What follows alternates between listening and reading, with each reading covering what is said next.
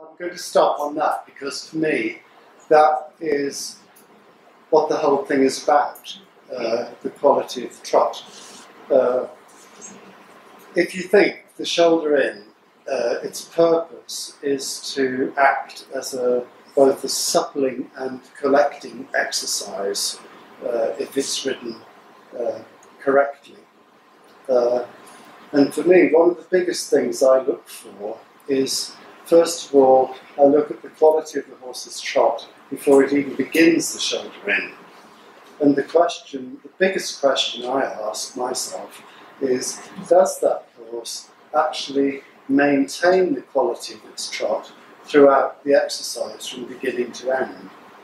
And then I start thinking, and has that shoulder in been presented in such a way that it's actually going to improve and develop the horse's collection?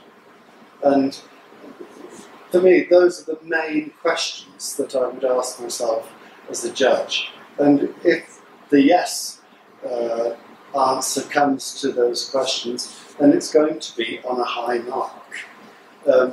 Then I would look into more the absolute details of was it correctly bent, showing a uniform bend from poll to tail, and was it soft and submissive in that bending.